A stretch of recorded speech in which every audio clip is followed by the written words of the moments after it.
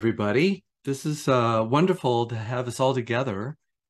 We get together twice a year for these special events amongst fellow Theosophists. This undertaking today is something sponsored by the ULT, and we have representatives from the ULT from all over the globe in on the meeting today. And we have representatives from other theosophical groups too. So everybody's welcome. In the spirit of Theosophy, universal brotherhood and sisterhood, we're trying to form a nucleus of universal brotherhood and sisterhood and welcome all those who want to do the same. Today, our theme for our Great Teachers Day, which we do as near as possible to November 17th, the day of the Kumaras, is the self-governed sage. And we're going to be spending a good portion of our time today together listening to your fellow students, our fellow students, talk about the self-governed sage, and I'll say more about that in a moment. But our program today is on the screen right now. And these are the things we're going to do. There's some readings we have some music, we've got some talks on the self-governed sage from the Gita, of course, and we're going to hear the passage from Shankaracharya in 7 different languages to kind of solemnize the moment. We have a reading of the Gayatri Mantra by Roshni.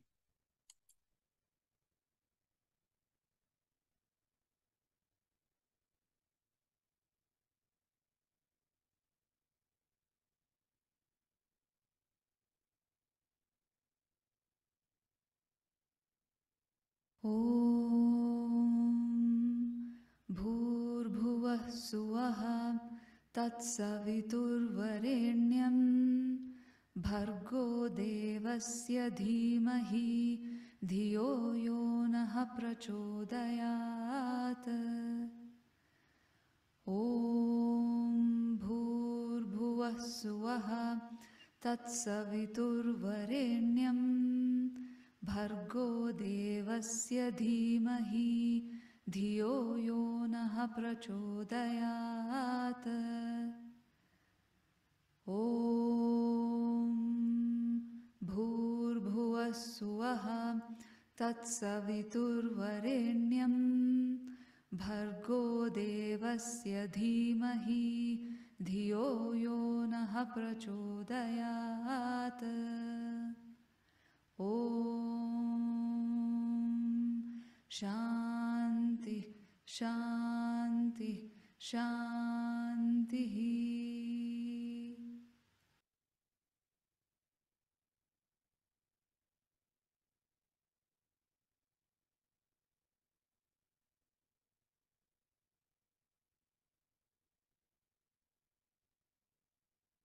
By what track can you allure one who is enlightened?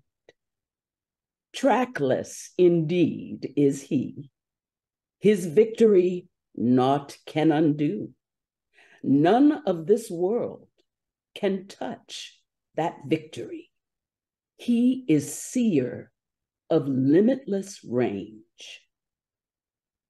By what track can you allure one who is enlightened?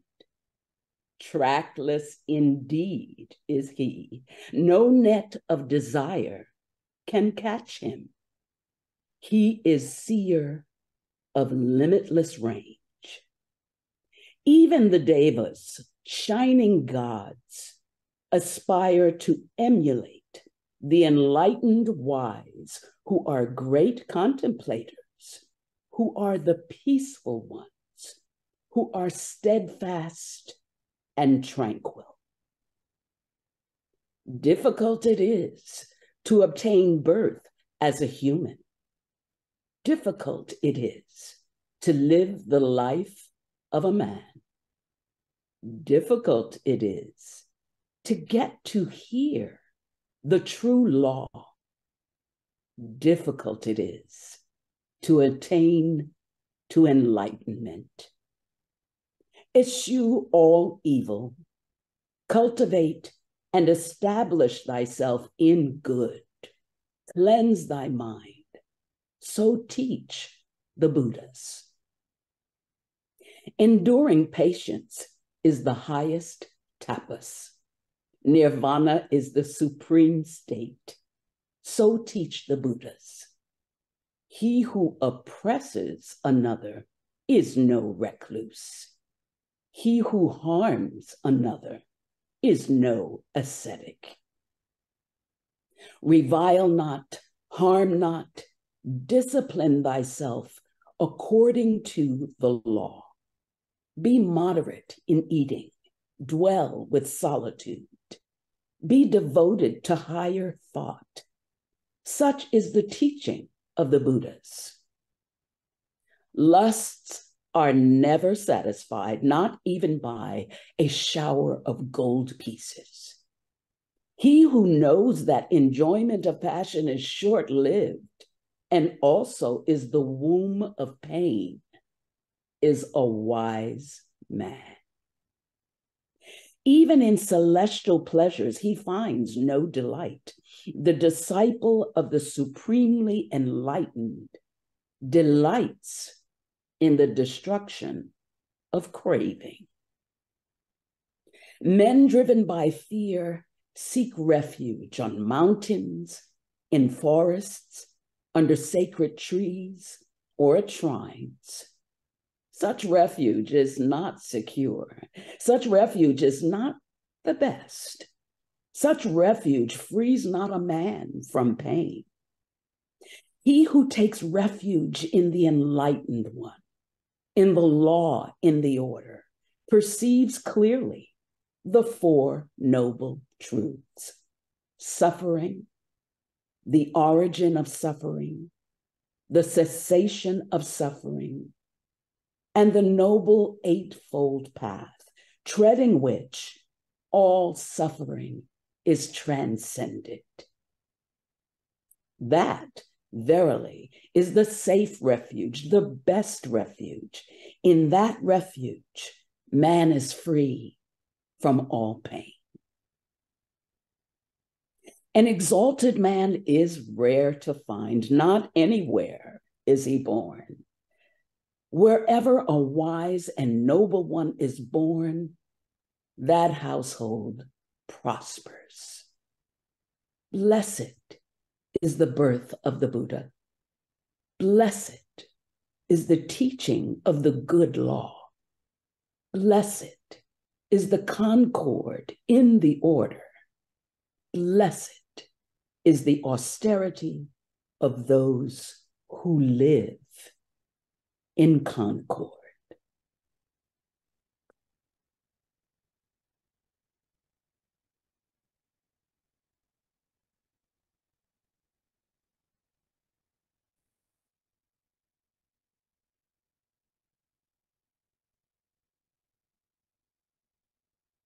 So, Mr. Judge provided us with a rendition of the Gita that's very poetical. And we're going to be using it for the next number of minutes to reference the section of the Bhagavad Gita that comes near the end of chapter 2, that by many students is called the self-governed sage. It is one of the finest portraits of the sage that humanity has. And hence why we wanted to put some extra time into it. What we'll be doing is we'll be reading out passage by passage, and various students from around the world are going to spend a few minutes elaborating on those passages.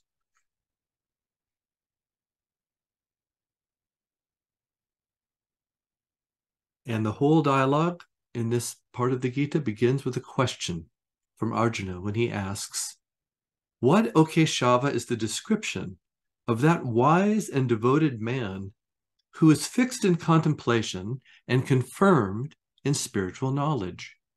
What may such a sage declare? Where may he dwell? Does he move and act like other men?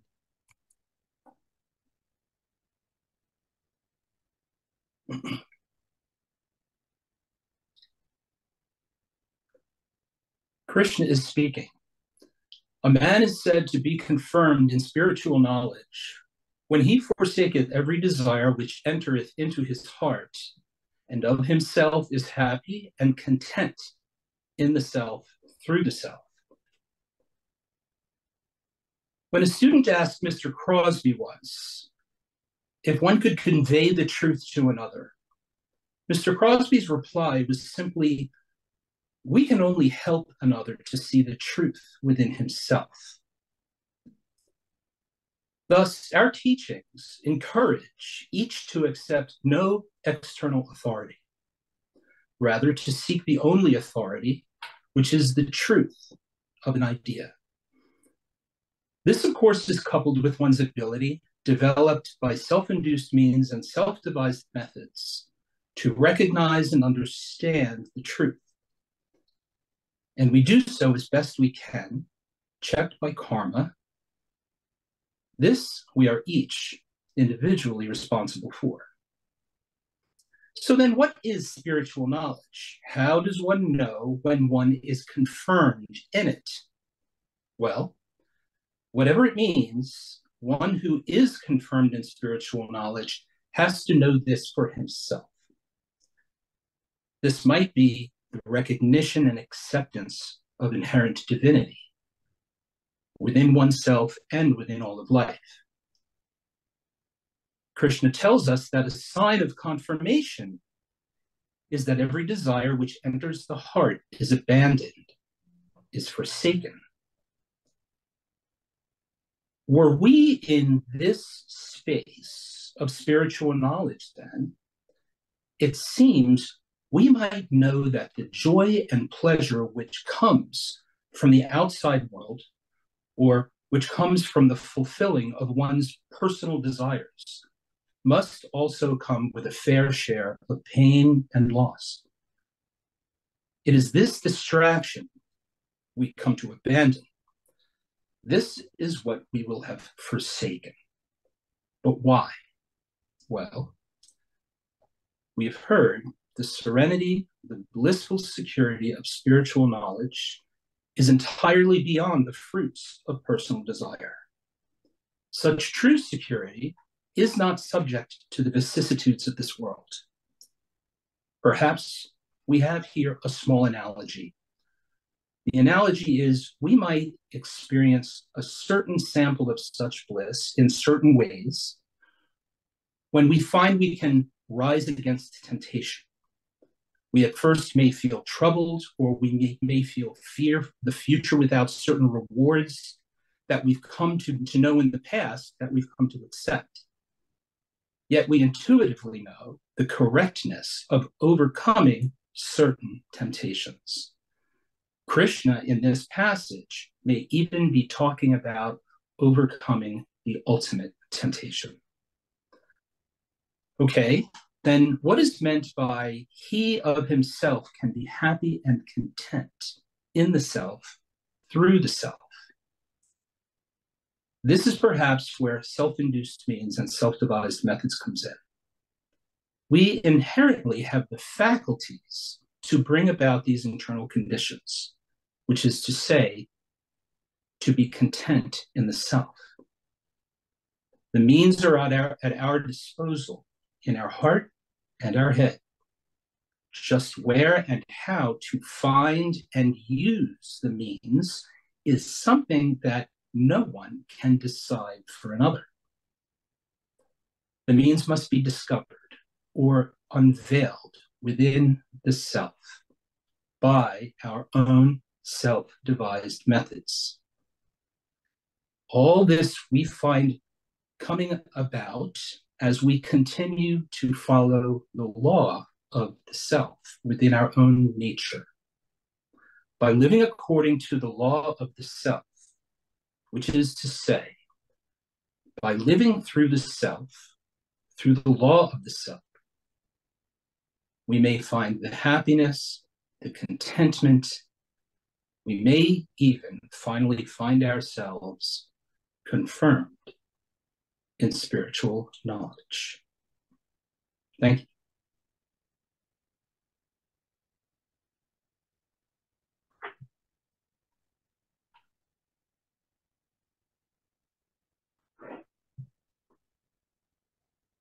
His mind is undisturbed in adversity.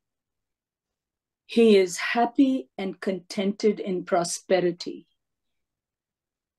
He is a stranger to anxiety, fear, and anger. Such a man is called a Muni. At the beginning of the second chapter of the Bhagavad Gita, we are still in Vishada Yoga, or the despondency of Arjuna. Arjuna is coming to Krishna with a lot of sorrow in his heart and tears in his eyes. Krishna spends most of this chapter talking to him about what is mortal and what is immortal in him, and lays out the Sankhya doctrine. Like a child who is crying and is appeased when he gets a toy, Arjuna, somewhat calmer after Krishna's exposition, asks several questions about the qualities of a self-governed sage, or in Sanskrit, Sthita Prajna. Krishna spends most of the remaining second chapter talking about the qualities of a Sthita Prajna. This is verse 56. And Arjuna hears from the great teacher that a self-governed sage has reached a point where troubles do not trouble him, and there is contentment and peace within him in good times. In other words, the pairs of opposites in life do not disturb his mental state. Bhavani Shankar, who was a devoted student of H.P. Blavatsky, gave a series of lectures on the Bhagavad Gita, talks about these verses, saying that the sage is beyond his causal body or Karana Sharira. Krishna adds, Vitaraga Bhaya Krodha, which translates as being devoid of anxiety, fear, and anger. Mr. William Quan Judge states it as, he is a stranger to anxiety, fear, and anger. These attributes of the lower mind plague our ordinary lives constantly.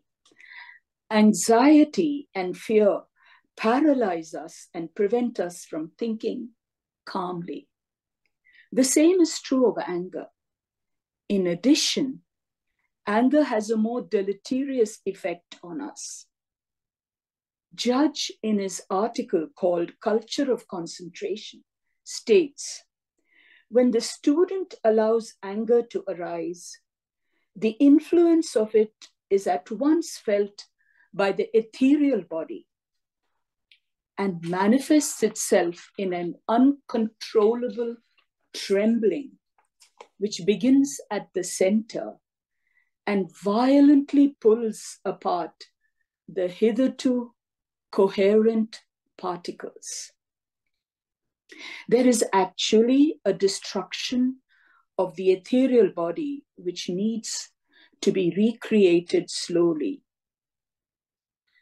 The process is long and tedious, but once the mind has control over these three obstructions, then he is a self-governed sage or a Muni. He has access to the mountaintop and attains a universal perspective. Thank you.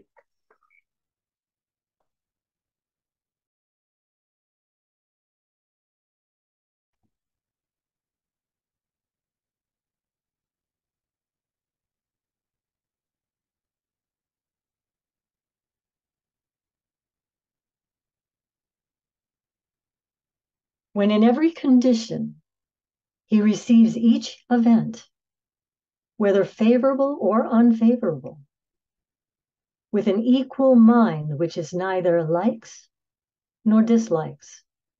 His wisdom is established, and having met good or evil, neither rejoices at the one nor is cast down by the other. I'd like you all to join me by taking a moment to simply rest, by closing your eyes and imagining a beautiful, clear blue sky, the bluest of blue. Imagine this filling all of space as far as the eye can see. In fact, it's so vast, this clear blue sky, that it feels as if it has no beginning nor end. Now imagine a magnificent sun set in the middle of this beautiful blue sky, its rays pouring out in all directions, illuminating all of space. Now the sun doesn't sit there illuminating one section of the sky and not the other. It doesn't have likes or dislikes or judging what part of the sky is good or bad. It has no preferences. It just shines unceasingly outward because it's selfless. It's not self-centered. It's selfless, and its rays of light is a pure, selfless love intelligence, a pristine awareness that fills all of space. This sun is our true nature. Now, if the sun represents our true nature, let's now imagine that the sky is our mind. And as the clouds roll in, these clouds, they can be our thoughts and experiences arising. And as these clouds of thoughts are appearing in our mind, we begin to fixate on them. They obscure the light of the sun and the pristine awareness, our very connection to the ultimate nature of our being. Even the air we breathe grows cold, and thoughts turn into ice, and the forms we imagine take on patterns that harden into the relative forms of our physical world. And that's where the conceptual mind steps in. The conceptual mind is the part of us that labels or names things, the house, the car, the trees. It breaks things down, chops things up into colors, shapes, and sizes. It divides. And once the conceptual mind takes stage, we move away from our ultimate nature of pristine awareness. And by limiting ourselves to the conceptual mind, we chain ourselves to our suffering by grasping, fixating with our likes and dislikes, attaching to or aversion to the appearances of phenomena, and our hopes and fears as they arise. Now, at that point, we have a choice. We can get caught up in the conceptual mind with its judging, attachment, and aversions to suffering and fixating on our woes, or we can move beyond the conceptual mind, rising above the clouds where the sun shines, to recognize and embrace our own ultimate nature that stays unchanged, no matter how many clouds obscure. If we can just take a moment to move into the stillness of the center of our hearts, we will remember and recognize who we really are. And at the same time, we will have the clarity, the wisdom, awareness of the true nature of not only ourselves, but the true nature of the phenomena that make up our reality. The key is that there is no inherent existence to this phenomena that is unceasingly arising before us. It's not that they don't exist, it's that they don't have inherent existence, no real form to them. It's our consciousness that gives it form, and our conceptual mind that grasps onto them, giving us the illusion that we experience. Knowing this, gives us that true freedom from samsara. Always remember, all phenomena that we perceive naturally arises in its purest form. And as long as we don't grasp or attach to it by our likes and disliking, it will remain in its original purity, then dissolve and return to its original state of potentiality, all on its own. Thank you.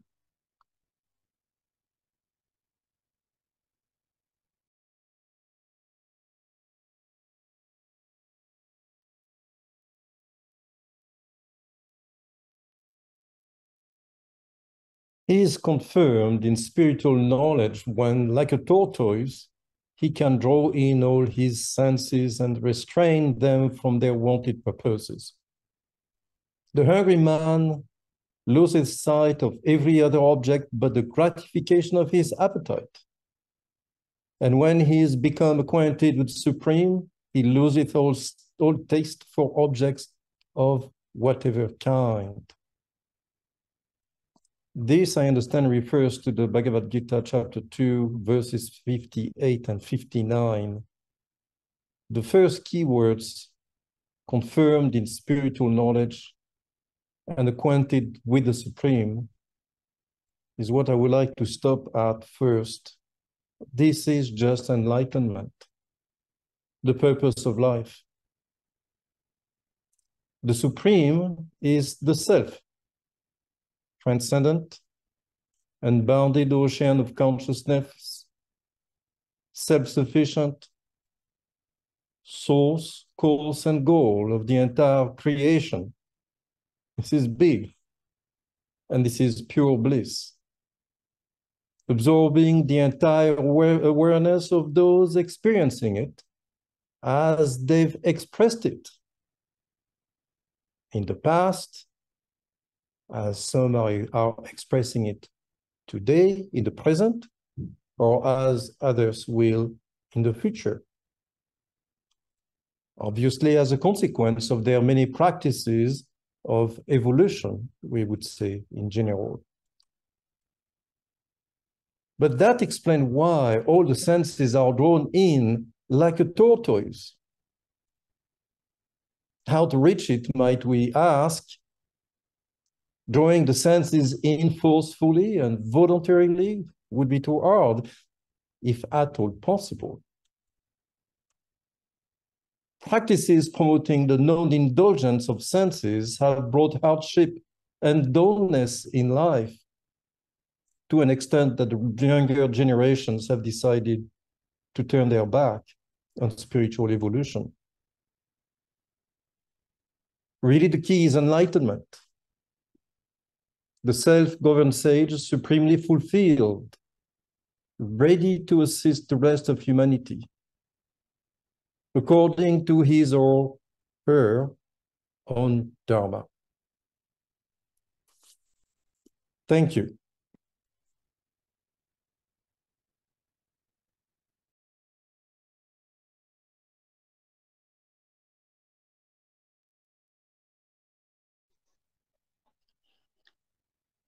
The tumultuous senses and organs hurry away by force the heart, even of the wise man who striveth after perfection.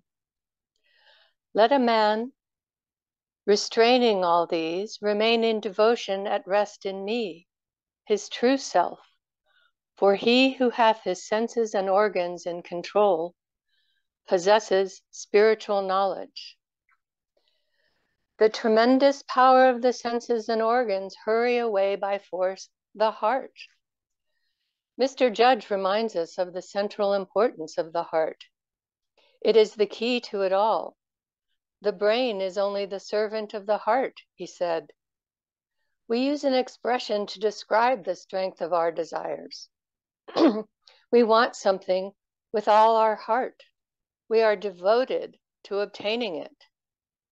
We know that we have higher and lower desires reflecting the dual aspect of kama manas, the desire mind, the fulcrum between our attraction to the pleasures of existence in a material form and our attractions to more intangible ideals.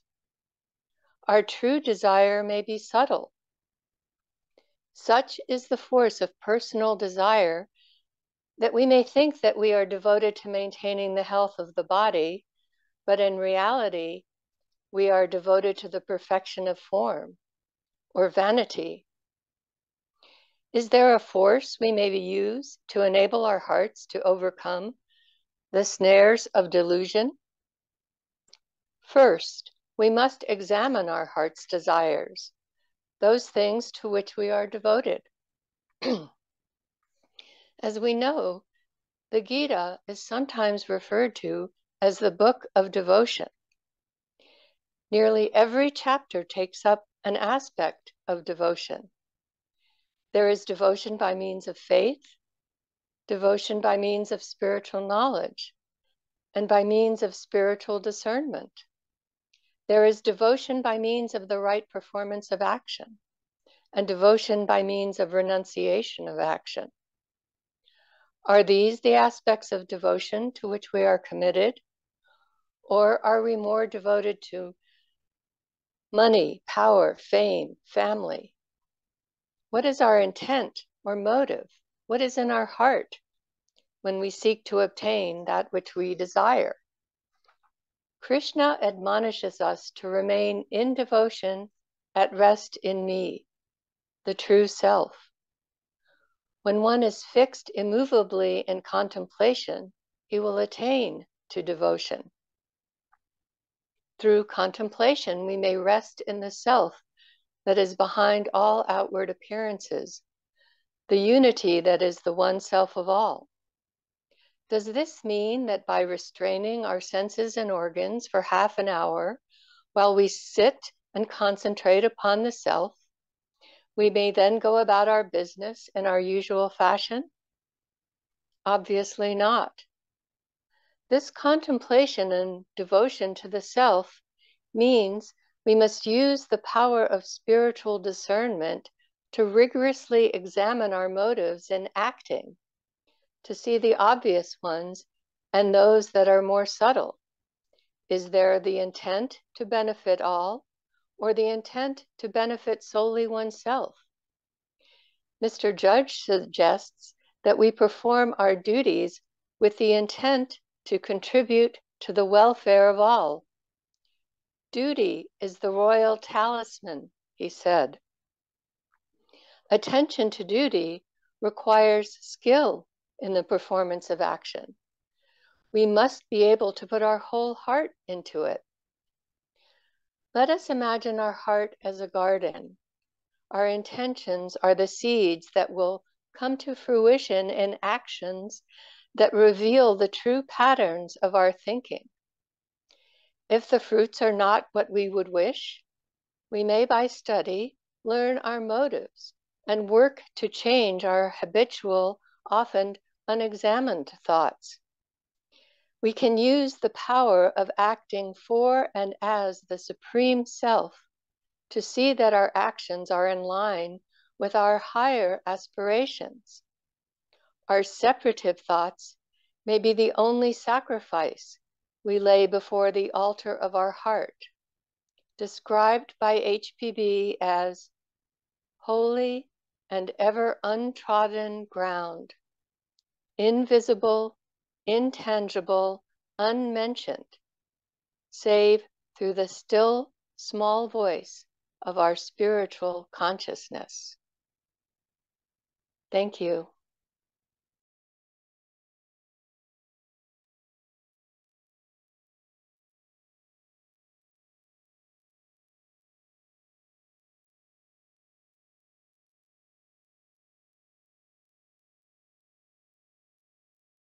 He who attendeth to the inclination of the senses, in them hath a concern.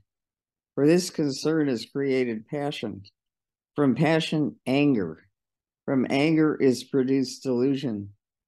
from delusional loss of the memory, from the loss of memory, loss of discrimination, and from loss of discrimination, loss of all.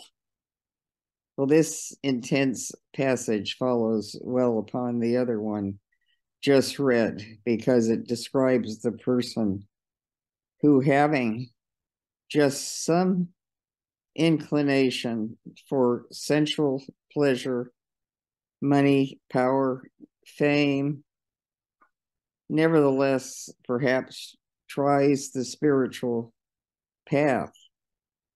And as the voice of the silence says, set not one soiled foot upon that ladder's lower rung, or the ladder will give way and overthrow thee. And this is a warning to all of us. If we have any inclination toward any of these passional desires, to deal with them first before we set out on this very profound and sacred path. Because what can happen, as according to the Sankhya doctrine, which chapter 2 of the Bhagavad Gita deals with, is the separation of Purusha from Prakriti and the higher and lower manas. Now, manas we know is one. However, the lower manas, when incarnated in the physical body, they can become heir to the senses. And of course, this is the blind king being controlled by his evil-minded son, Dhritarashtra, in the Mahabharata. And so what can happen is that a person beginning to fall into the inclination of senses, being concerned about this, having an affair or drinking alcohol, desiring money and more money, fame and more fame, power over others, either politically or simply in a home or work situation, it becomes very passionate. And of course, when these desires are not fulfilled, which they never will be fully, anger results. And then, of course, one begins to be deluded and lose it. One starts lying and even can become a pathological liar, not knowing one is lying, because one is deluded oneself and then forgetting how all of this has led to destruction in the past, losing discrimination, and then totally losing it. This person may wind up in a mental institution or a criminal, or somehow, worst of all, if one perhaps has developed some spiritual powers like this, a black magician, which can do great harm to others. So it is a great warning in the Gita. And we can look at a passage from Mr. Judge in an amazing pamphlet called The Powers of the Mind, where Judge says the mental characteristics belonging to lower manas are those which the higher manas, aided by the buddhi and atma, has to fight and conquer. Higher manas, if able to act, becomes what we sometimes call genius. If completely mastered, then one becomes a god. But memory continually presents pictures to lower manas, and the result is that the higher is obscured. Sometimes, however, along the pathway of life, we do see here and there men who are geniuses or great seers and prophets. In these, the higher powers of manas are active, and the person illumined. Such were the great sages of the past, men like Buddha, Jesus, Confucius, Zoroaster, and others. So we can all become very great if we do not yield to these inclinations, and we can be a very great help to humanity by following the instructions of Krishna in the Gita. But we have to remember also the admonition of the voice of the silence: look not behind, or thou art lost. Just like Lot's wife in the Bible, you don't look back at Sodom and Gomorrah. That is past, that is gone. Look forward to the light and do not ever attend to the temptations, inclinations of the senses. And this will bring us eventual peace and harmony on the path. Thank you.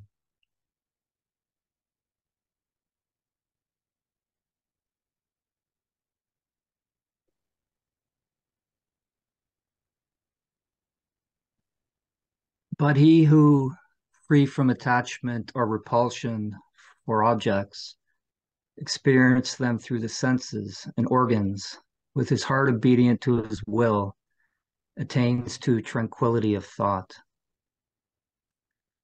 This brings to mind a quote that's in an article by HPB, a short quote, and she says, it's in the article Chelas and Lay Chelas, and she says, "There is no impossibility to him who wills." And it's interesting how they indicate in the Gita that if the will is obedient to the heart, that one can attain tranquility of thought.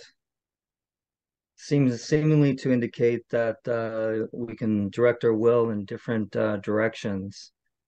And if the will is put in the wrong direction, it will bring the opposite of tranquility of thought. It will bring a lot of strife and a lot of suffering to the being. And and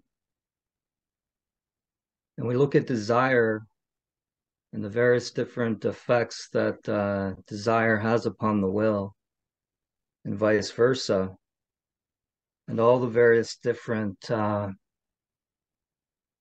desires that color the mind.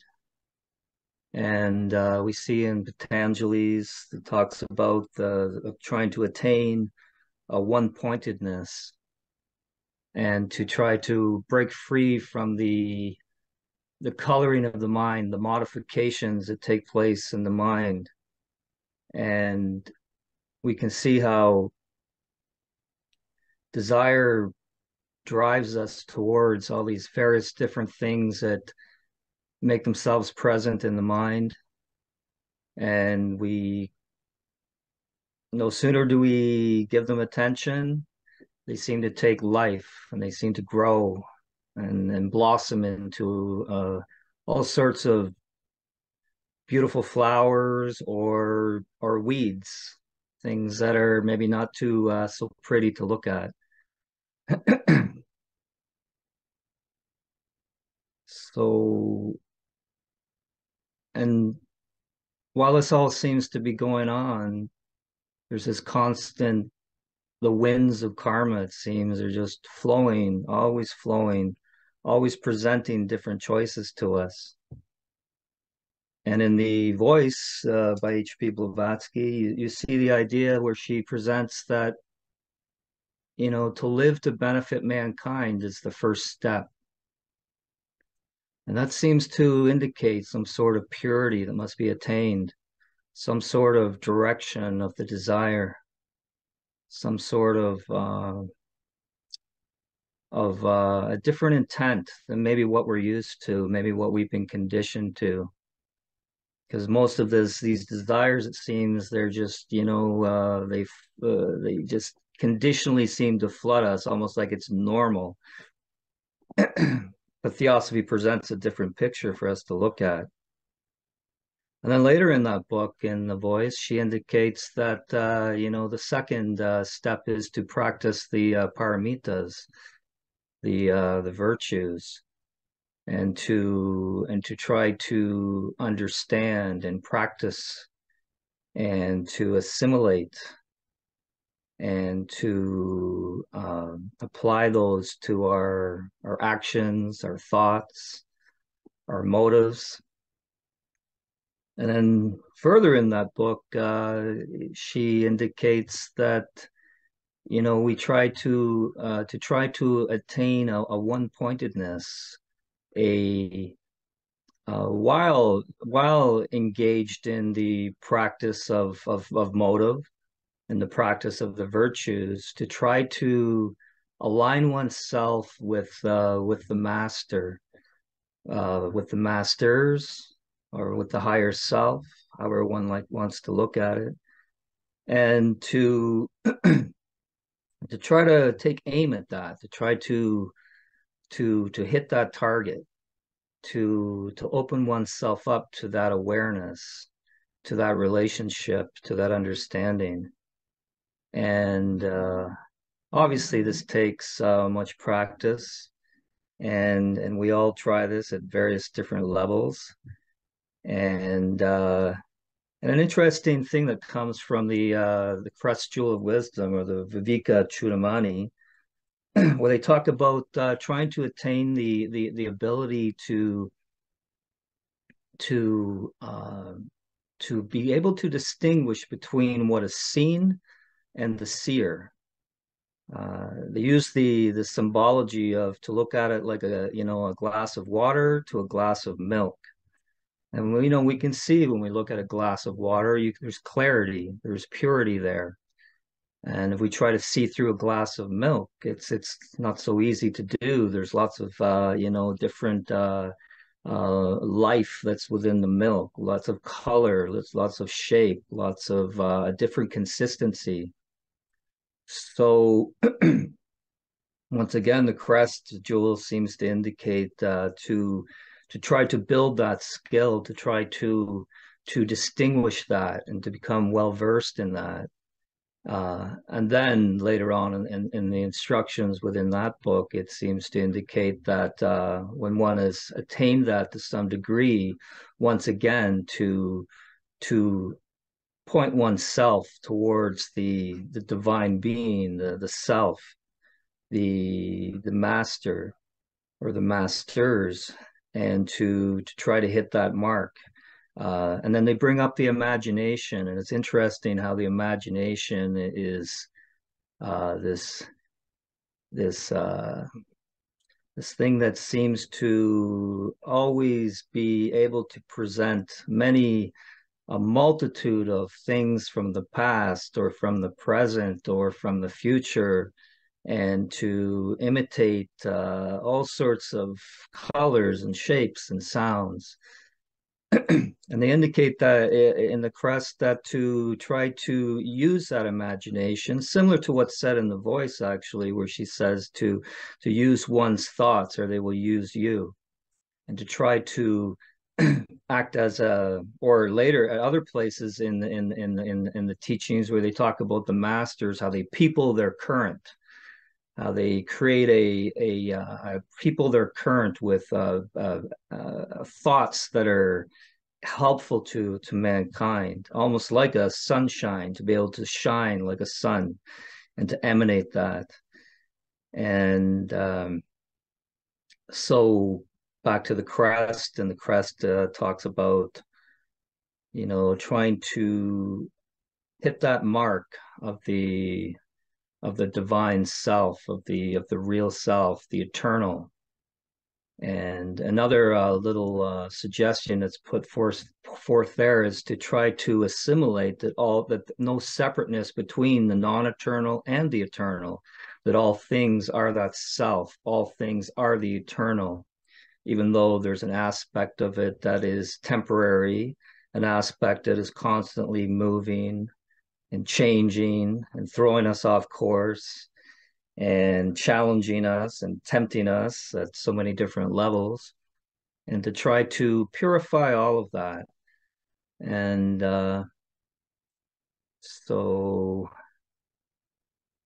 I believe that's what it when it's indicating that to be able to make one's heart obedient to that will, and while in the body, but not another quote, I think it's of Judges, where he says, to be in the world, but not of it, not to try to escape karma, not to try to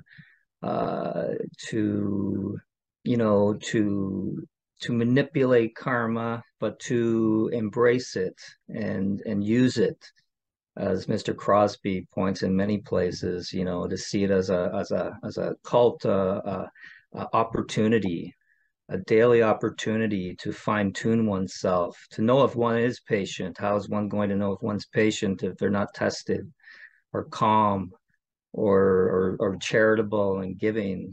Only when we're put to the pinch, put to the test. So, and then it seems like it's at the end of that quote there, if one is able to attain to that in any way, in any small degree, there will be some sort of tranquility of thought, little by little, to the point of where we become masters ourselves, become great adepts with vast wisdom and vast knowledge and vast compassion. So that is all I have to share. Thank you.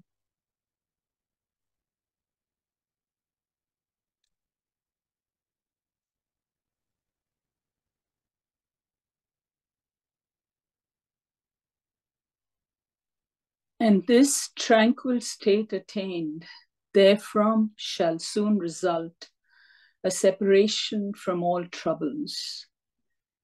And his mind being thus at ease, fixed upon one object, it embraceth wisdom from all sides. In the notes on the Bhagavad Gita, William Quan Judge starts with the sentence, "A mighty spirit moves through the pages of the Bhagavad Gita." Right at the beginning, we see the mighty spirit of this little book. The second chapter is dense and filled with so much information. In fact, apart from the last chapter, the 18th chapter, this has more than 70 verses and is one of the longest. It is important to note that when Arjuna asks the question about the deportment and qualities of a self-governed sage, 15 verses are devoted to explaining, repeating, and elaborating about the Sthita Prajna, or the self-governed sage. Which brings me to think and ponder that this book, written so long ago, just like Homer's Odyssey, is that both probably started as an oral tradition. So when we look at this verse, which is verse 65, it starts with the tranquil state that was already mentioned in the previous verse. In the Dhammapada, Canto 25, talking about the bhikkhu, again, a self-governed sage, it says, the bhikkhu who is calm in body, calm in speech, calm in mind, who is firm, who has thrown out the baits of the world, is named the tranquil one. What a beautiful rendition of the same idea in the Dhammapada. Just like the bhikkhu, the mind is at ease, fixed on one object, as was mentioned in the earlier. And William Quan Judge in Patanjali calls this one-pointedness in Sanskrit, ekagrata. I shall end my presentation with a story related by Damodar Mavalankar about the phrase, fixed on one object. He was a student of Theosophy who became a mystic and joined the Lodge of the Masters. He wrote this in 5 years of Theosophy under the article called Contemplation. So here's the story. King Janaka was considered to be a Raja Rishi, a royal sage. He had his detractors. Some of his detractors could not understand how he could govern his kingdom and still be a Rajarishi. So King Janaka decided to perform a test with them. He made them carry pots filled to the brim with water on a busy street where there were beautiful, voluptuous dancing and singing girls. The detractors were told that their heads were on the line if they spilled even a drop of water. So they all went and accomplished the task with great precision. When King Janaka asked them, "What did you see in the streets?" their answers were unanimous. "We were so busy concentrating on our pots of water. How could we see anything?" Tranquility, all connection with the lower mind and the senses has been erased and eased. And ekagrata leads to illumination of the buddhi, self-conscious Godhood. Thank you.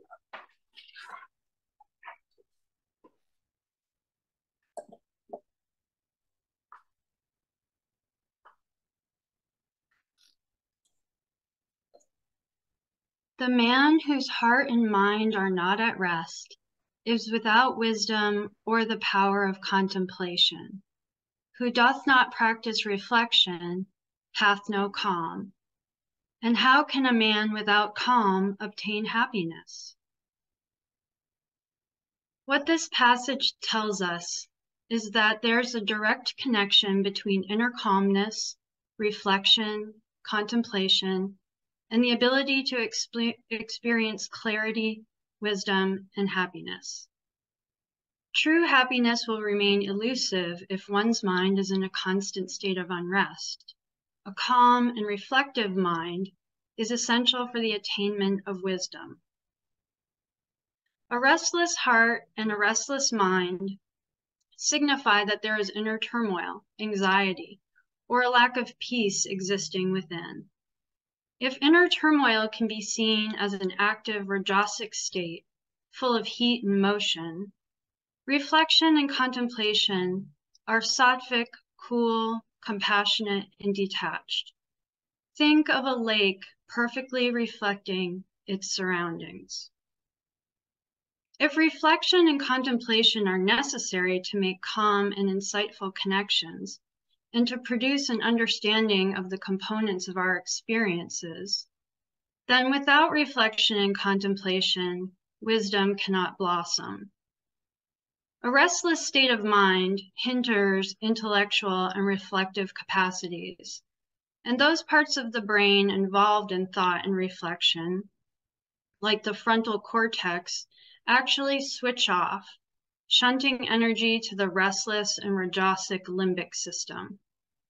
Compare the 5 capabilities of the limbic system: freeze, flop, friend, fight, or flight, with the 5 capabilities of the frontal cortex: reasoning and comprehension, problem solving, impulse control, creativity, and perseverance. The ability to make sound judgments and decisions results from deep thought and calm reflection. Contemplation and reflection also involve introspection, questioning, and thoughtful consideration of one's experiences. Without this practice, one will not be able to gather the fruits of experience. Reflection and contemplation leads us to clarity, wisdom, and happiness.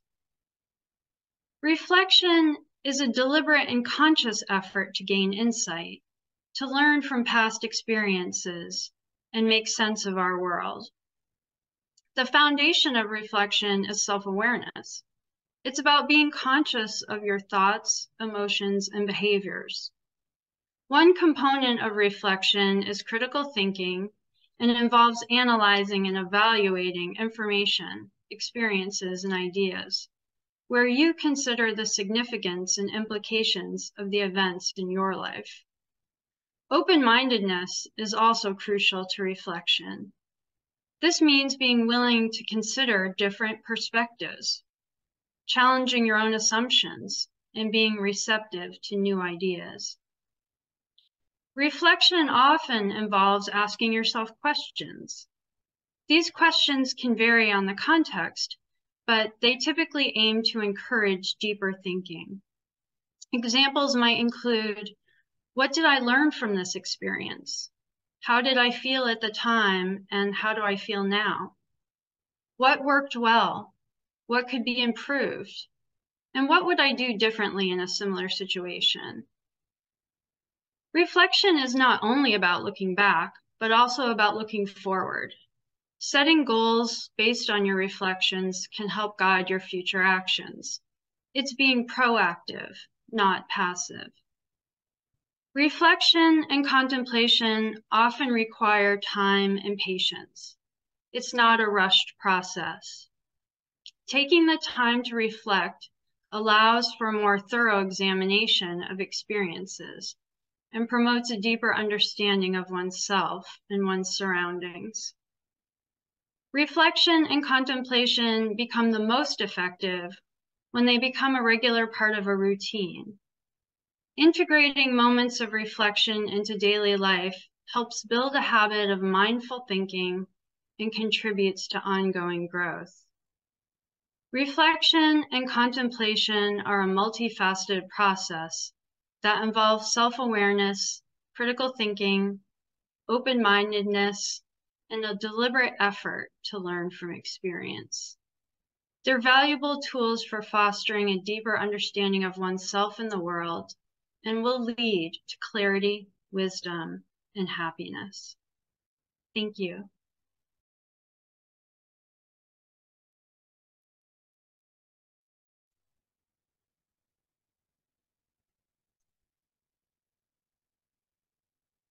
The uncontrolled heart, following the dictates of the moving passions, snatcheth away the spiritual knowledge. As the storm, the bark upon the raging ocean. And therefore, O great armed one, he is possessed of spiritual knowledge, whose senses are withheld from the objects of sense. These beautiful passages have been recited by many throughout centuries and translated by notable people, such as the Gandhi,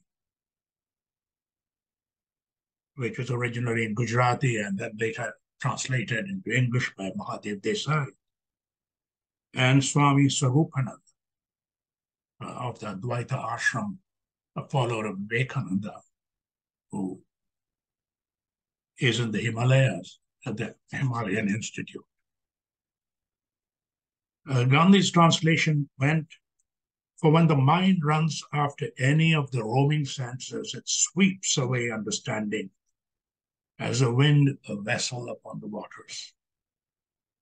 Therefore, O Mahabahu, he whose senses are reined on all sides from their objects is a man of secure understanding. And the Swami says, for the mind which follows in the wake of the wandering senses carries away his discrimination, as a wind carries away a boat on the waters. Therefore, mighty arm, his knowledge is steady, whose senses are completely restrained from sense objects. So they are all telling about the same thing. And Arjuna, as we all know, seemed paralyzed at the start of the war by the very thought of fighting his mentors, his elders, and his cousins. Krishna needed to bring him back into reality, the reality of the situation, as the commander of his forces, as he stood face to face with the armies of the very people who had forced him and his family into wrongful exile and now stood ready to vanquish them. It is clear from these passages that the writer of the Gita, Vedavyasa, seems to be telling us all, by the way of Krishna's advice to Arjuna, that one should control one's emotions and act with prudence and discretion, unaffected and unbiased by the grasp of desires or emotional pulls of the moment. His advice is thus to always act in an objective manner in accordance with the needs of the situation. One should heed one's head and not one's heart in a moment of crisis. Most of us often are overcome by our passions and our emotions. Krishna warns that these would lead to ruin. Be mindful at all times, with discretion and thoughtfulness of the results of your action. Thank you.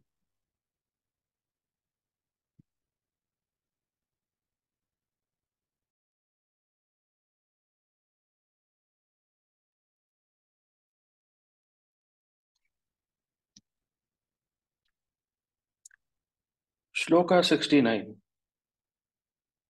Ya nisha sarva bhutana tasyam jagarti samyami yasyam jagrati bhutani sa nisha pashyato munehe. What is night to those who are unenlightened is as day to his gaze. What seems as day is known to him as night, the night of ignorance. Such is the self-governed sage.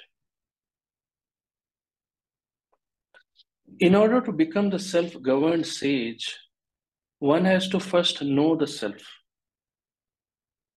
The self cannot be known by the Vedas, nor by the understanding, nor by much learning. So he whom the self chooses, by him alone can the self be gained. The self chooses him as his own, but the man who has not first turned aside from his wickedness, who is not calm and subdued, or whose mind is not at rest, he can never obtain self even by knowledge. So when one is calm, subdued, with mind at rest, and based on the wisdom about the true nature of oneself and the reality, there is discernment between the temporary and the permanent. Then there is complete surrender to the higher self, known as Ishvara Paridhana and Atma Nivedan. And then there is sincere desire to be guided, ruled, and assisted by the higher self, to suffer and to enjoy whatever the higher self has in store for one by way of discipline and experience. Then there is complete subjugation to the higher self, to the effect where the pilgrim says, "Not my will, but thine will be done." Then and only then the mind is completely absorbed, always in the bliss of the self. Such a person is known as Sthita Prajna. And this leads to inner equanimity. He is considered as one of perfectly poised discernment and remains asleep towards the sense objects, while he is ever awake to the state of the Supreme, towards which all other beings remain asleep. Thus he becomes a self-governed sage. Next, please.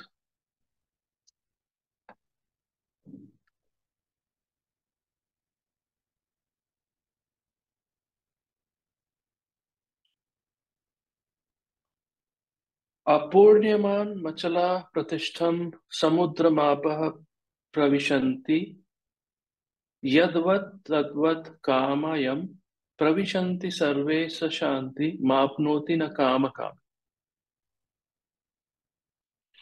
The man whose desires enter his heart as waters run into the unswelling passive ocean, which though ever fall, yet does not quit its bed, obtaineth happiness, not he who lusteth in his lusts. There is one more quality of knowing such a person.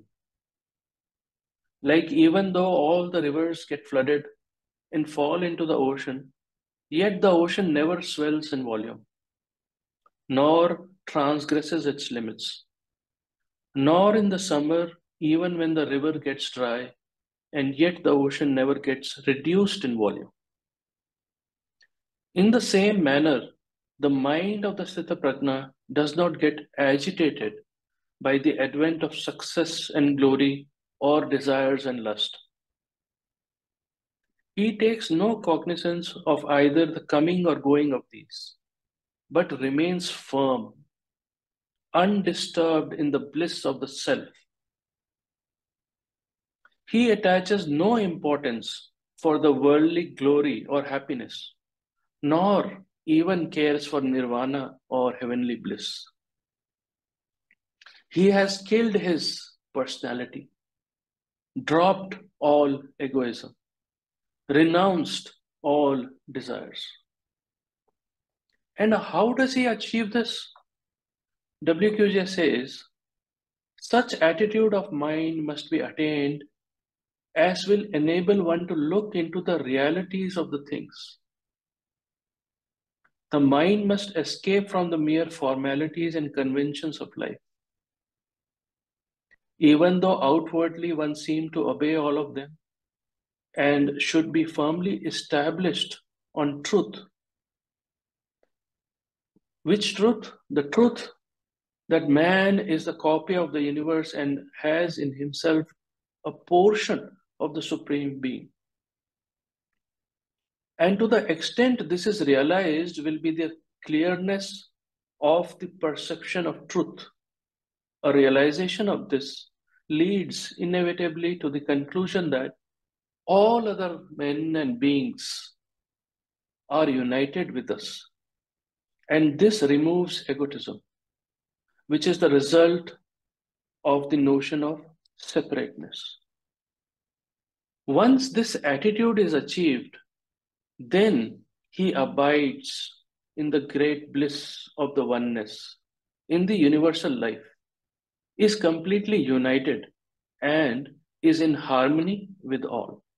Thank you.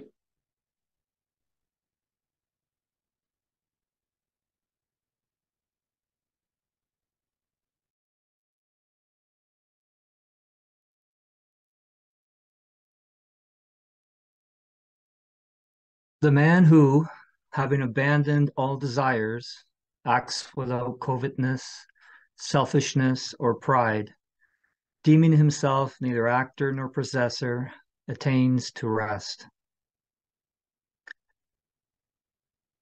Today has been very helpful as a student to be able to participate in this event, and so I give thanks to the students that have put it together and participated in it.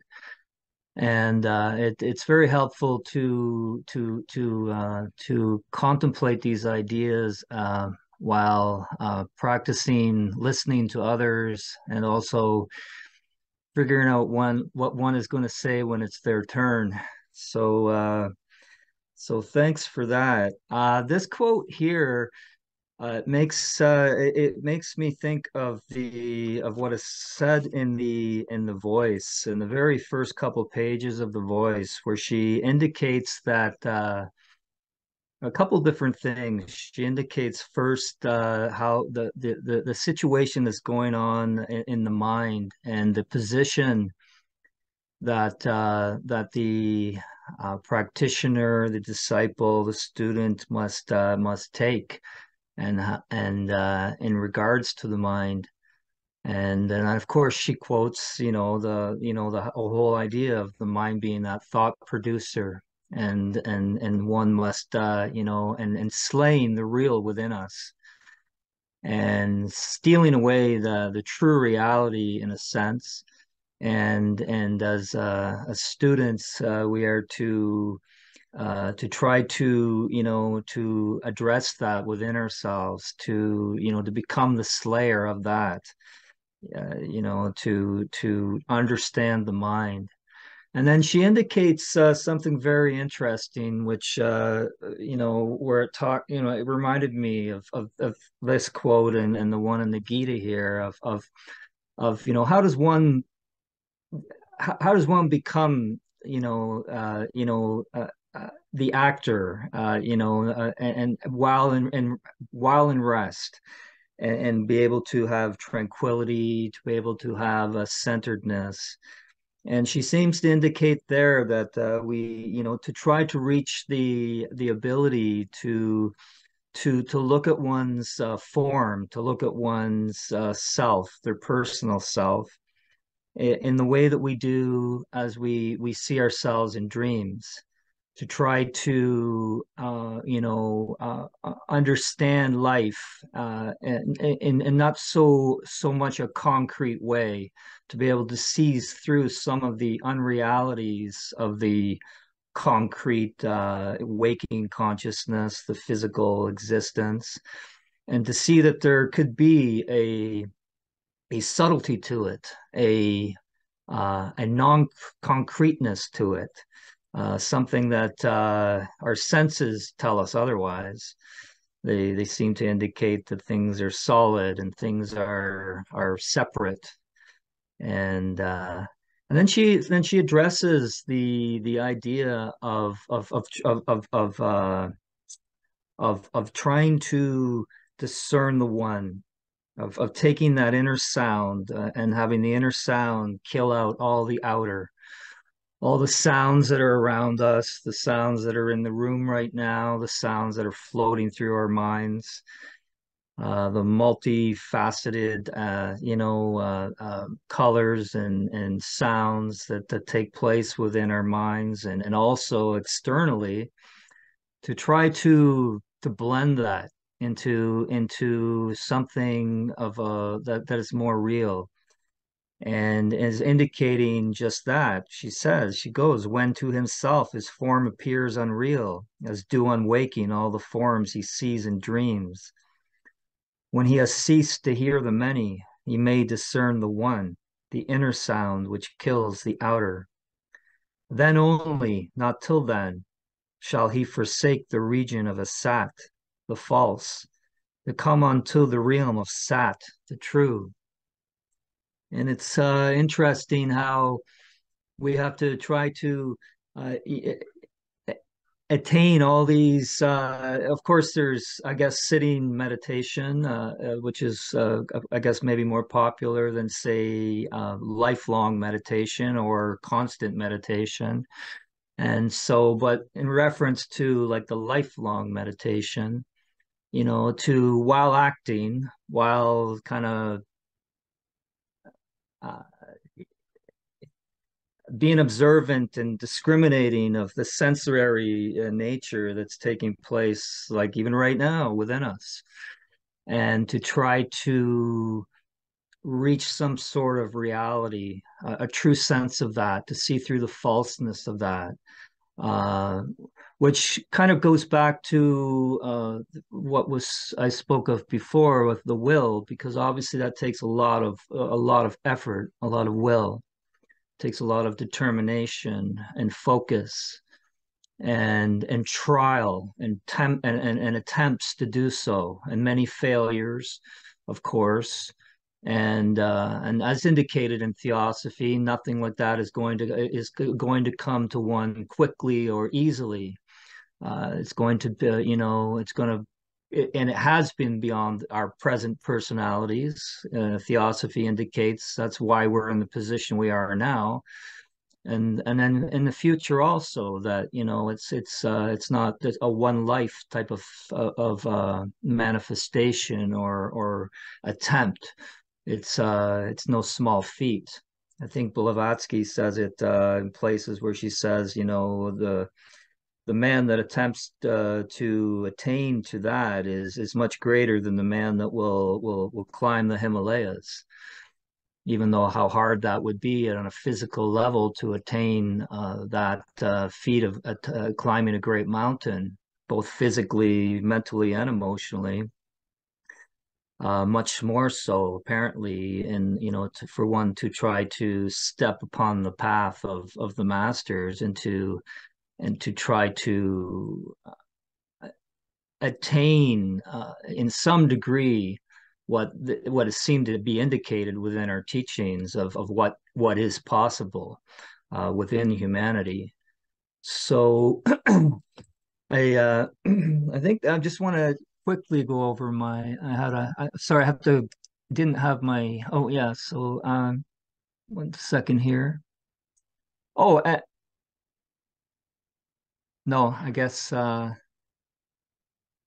that's all I have to share on that. So thank you again, and yeah, that's it.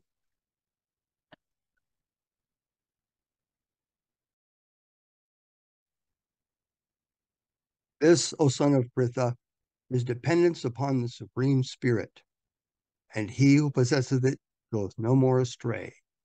Having obtained it, if therein established at the hour of death, he passes on to nirvana in the Supreme. So these closing words of only the second chapter of the Gita show how the work will unfold like flower from within without. I'm really honored to be asked to do a summary of even half of one chapter of the Bhagavad Gita, especially after hearing such wonderful commentaries by fellow students who have explained so much and given us so much to consider and think about. We might try to put the Bhagavad Gita in a little bit of context. It's been called the Song Celestial. In modern theosophical terms, we might call it the Theosophia of ancient India, what the Hindus themselves called Sanatana Dharma, the eternal Dharma, the eternal religion. Now, as was indicated, the Gita is only a small portion of the Mahabharata. I believe it's about 700 verses. And the Mahabharata contains, as the largest epic poem in the world, about 100,000 verses. The Gita represents the keynote to the spiritual impulse needed as humanity entered the Kali Yuga, the dark age, the age of ignorance, but also the age of opportunity. And in that dark age, humanity has never been left without friends. The Gita is but one of many sacred texts meant to inspire, guide, and enlighten humanity over centuries, now over millennia. Works such as this and others that were mentioned, the Dhammapada, the Delta Ching, the works of Shankara, Plato, Pythagoras, the lives of Buddha and Jesus, countless others, all were brought into focus by the modern theosophical movement inaugurated over 100 years ago by H.P. Blavatsky and William Q. Judge. It's why we celebrate Great Teachers Day. It's the date of the founding of that movement with the formation of the Theosophical Society in 1875.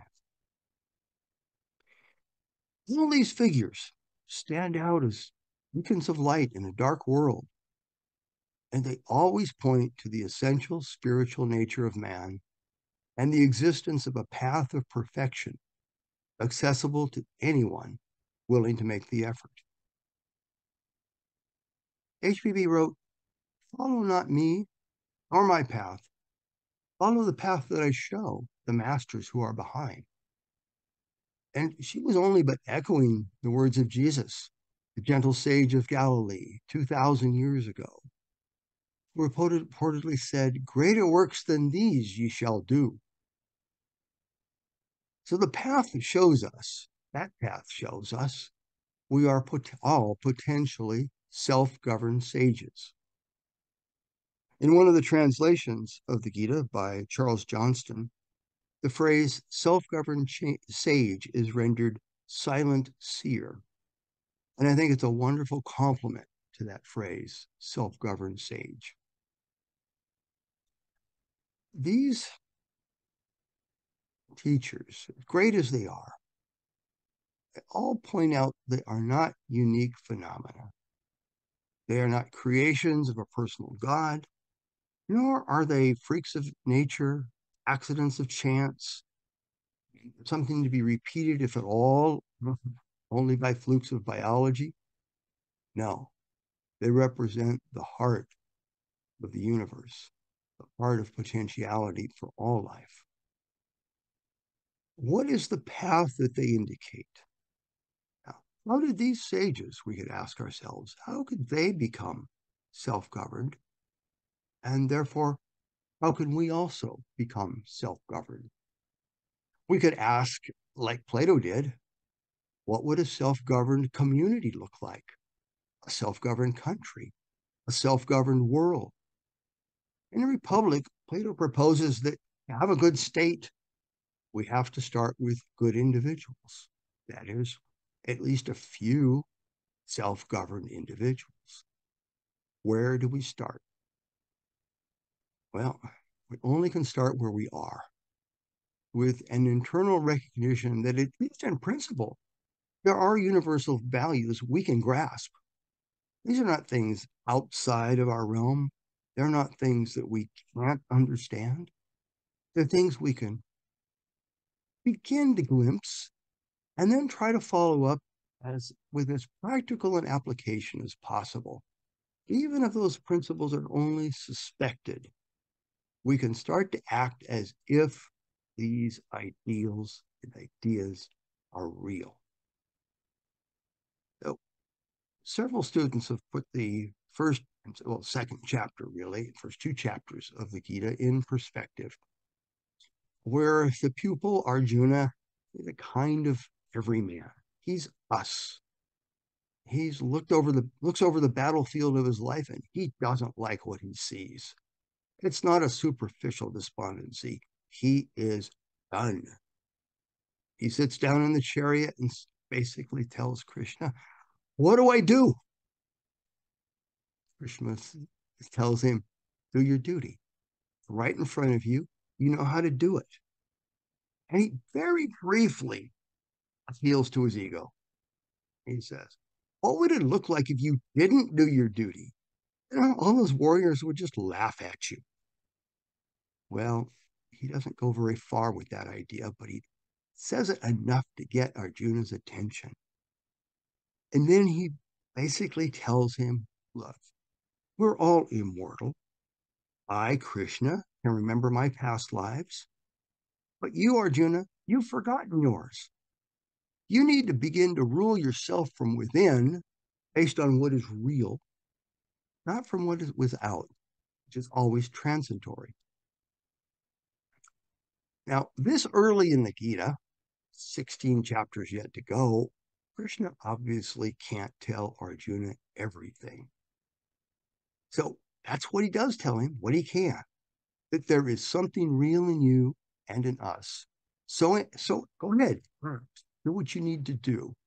Don't become attached to the results. Now, the balance between those two, the real and the non-attachment, he calls equal-mindedness or yoga. So a balanced mind leads to right knowledge, and right knowledge to right action.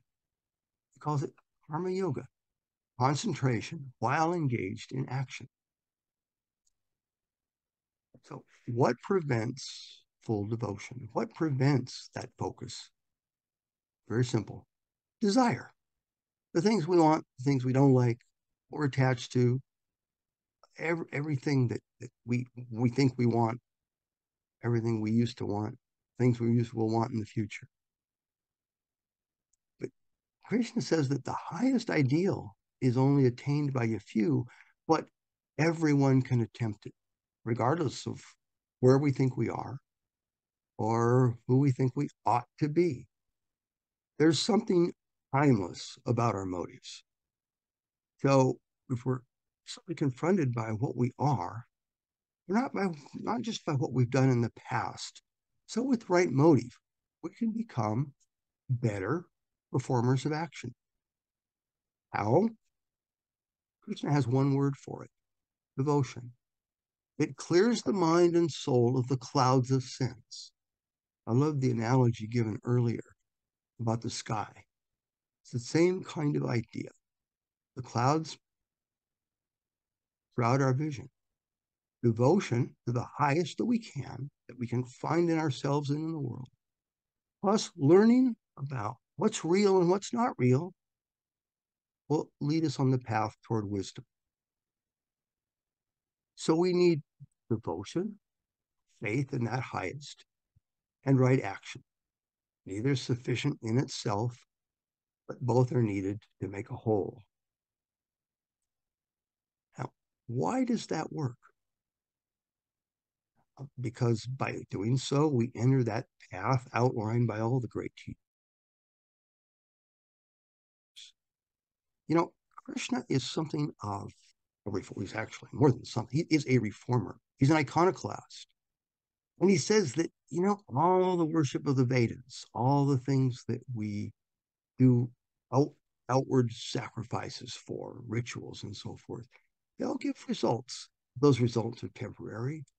And the wheel of life still goes on because there's unspent, delayed karma from our past and present actions that will wait for us. So attachment to those actions, attachment to those senses assures rebirth over and over again. That's why at the very end of this second chapter, Krishna says, if you establish this at the hour of death, that is, make it be the sounding note, the keynote of your life, and you pass on to nirvana in the supreme. Another translation puts it, instead of nirvana in the supreme, calls it union with the eternal. It's what H.P. Blavatsky talks about in The Voice of the Silence. In order to become the knower of all self, thou hast first of self to be the knower. That's really the message of the rest of the Gita, only hinted out in a way in seed form, in outline form in this chapter, but it's waiting, like the message of all the great teachers, for us to listen and to apply for ourselves. It's that old small path to self-knowledge, which all of us can follow if we make the effort. That is the path of the self-governed sage, the silent seer. Thank you.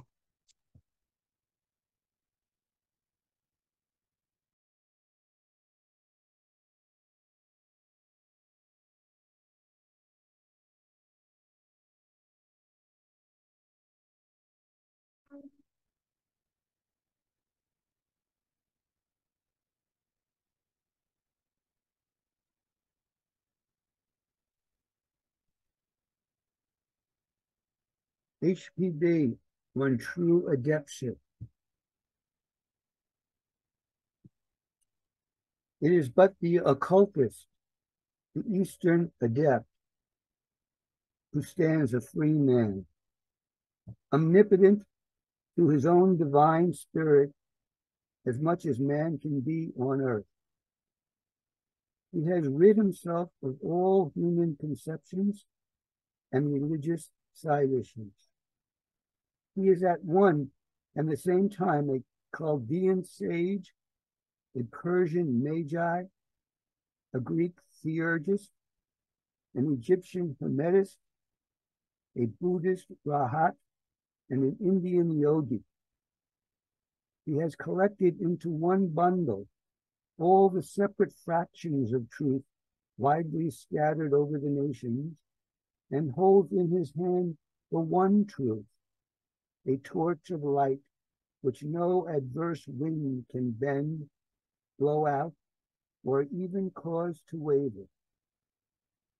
Not he, the Prometheus, who robs but a portion of the sacred fire, and therefore finds himself chained to Mount Caucasus for his intestines to be devoured by vultures, for he has secured God within himself and depends no more on the whim and caprice of either good or evil deities.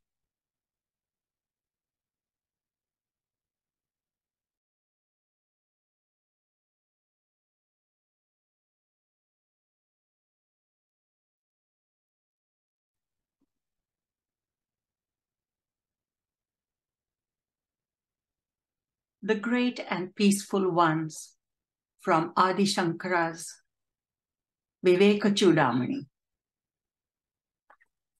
Shanta Mahanto Nivasanti Santo Vasantavallokahitam Charantaha Tirnaha Swayam Bhima Bhavarnavam Janan Ahetunan Yana Pitarayantaha.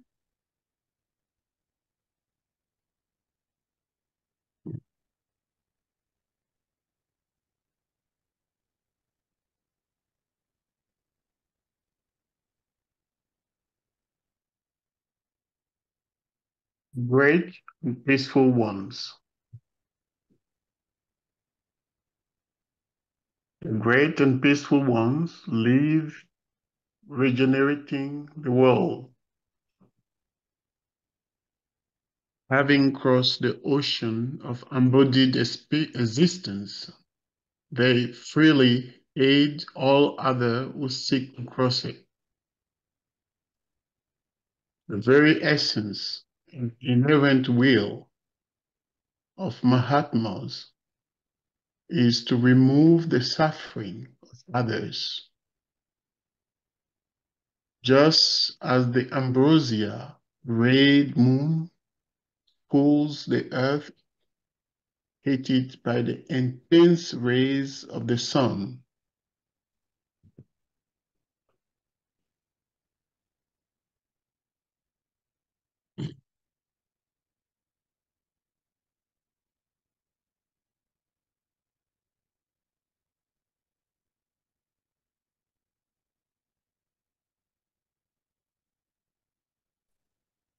Los grandes y pacíficos viven regenerando el mundo como la llegada de la primavera. Habiendo cruzado el océano de la existencia encarnada ellos mismos, ayudan libremente a todos los demás que buscan cruzarlo. La esencia misma y la voluntad inherente de Mahatmas es eliminar el sufrimiento de los demás, así como la luna de ambrosia de sí misma enfría la tierra calentada por los intensos rayos del sol.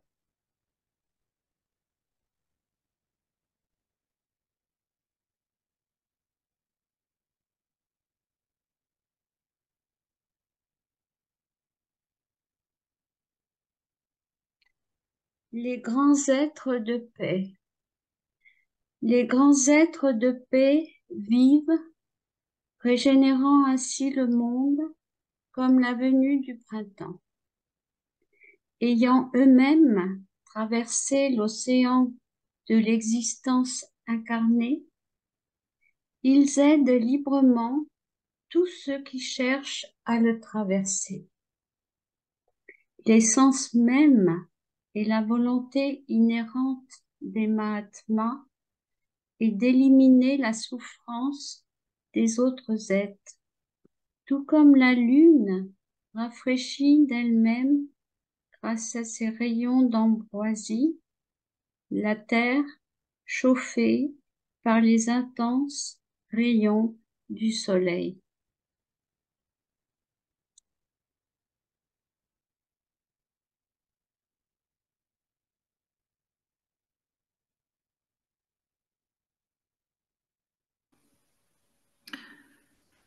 Det stora och det fridfulla. Det stora och det fridfulla regenererar världen, liksom ankomsten av våren. Efter att ha korsat oceanen av förkroppsligad existens, hjälper det frivilligt andra att korsa den. Essensen och den inneboende viljan av Mahatmas är att frigöra andra från lidande. Precis som den ambrosiastrålande månen själv svalkar jorden upphettad av solens intensiva strålar.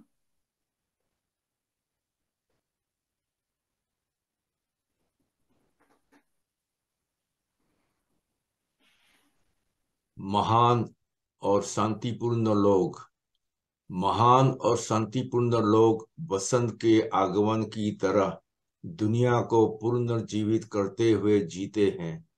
स्वयं देहधारी महान सागर को पार करने के बाद वे उन सभी लोगों की स्वतंत्र रूप से सहायता करने के जो इच्छा पार करना चाहते हैं। महात्माओं को सार और अंतर्निहित इच्छा दूसरों के दुख को दूर करता है। जैसे स्वयं अमृत किरण वाला चंद्रमा सूर्य की तीव्र किरणों से गर्म हुए पृथ्वी को ठंडा करते हैं।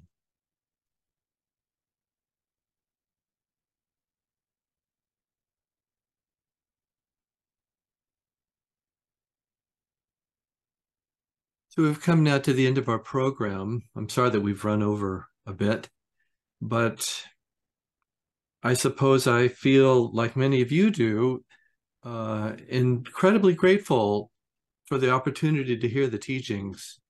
We're incredibly rich, every one of us. We've inherited the sacred texts of great teachers, which keep alive and in the world the very ideas that humanity needs to move forward. I'm incredibly grateful to all the people in the presentation today who gave their very, very best and filled the last hour and a half or 3/4 with their insight and ideas. I'm flabbergasted at the brilliance and insightfulness of all the contributions today. It was really an incredible experience. I really think that all human growth begins with inspiration. We want to live, each one of us, a life of being inspired, of inspiration. Inspiration itself is kind of like spirit being inserted into matter, infused into matter. I'm thinking it like the light that comes into the leaves of a plant that starts photosynthesis. So, there was so much shared today. There's no way to remember it all. It will be recorded and you'll be able to jump to the sections that you want to hear again or watch the whole thing again. I'll certainly put it online. But I think in the end, each one of us is trying to use our intuition to find that jewel, that one idea that's the next idea that we need.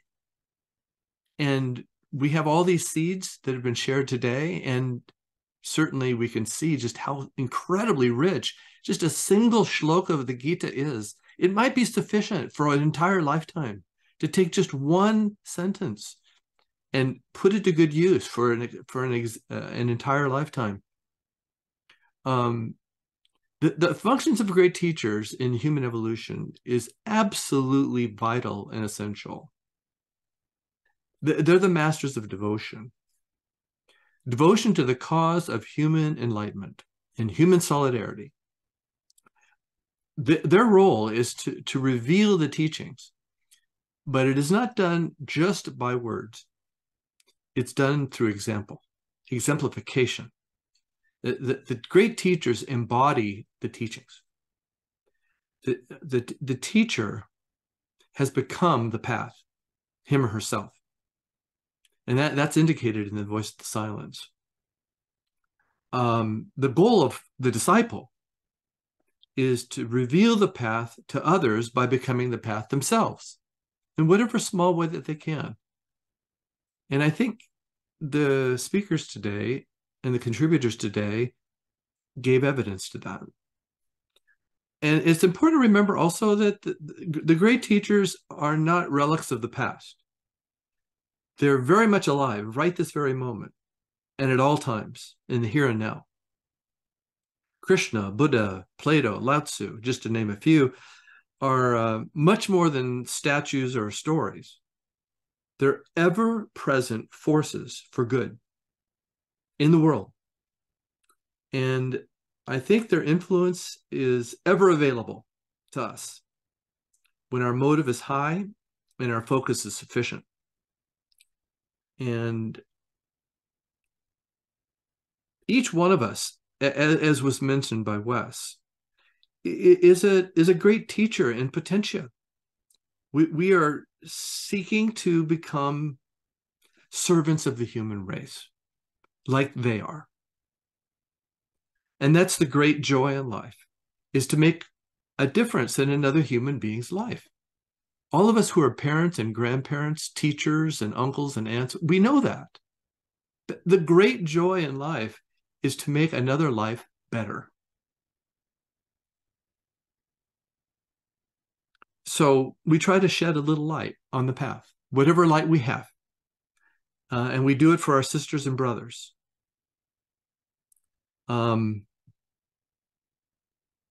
So I want to thank everybody for their participation today and for their attendance.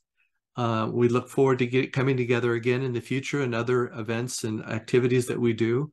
But I want to thank all of you for your time and your consideration. And again, to thank all the participants. And we'll close the meeting now. I'll keep it open for a minute if anyone would like to put their hands up and say something to the group. But again, thank you very much for attending today's Great Teachers event.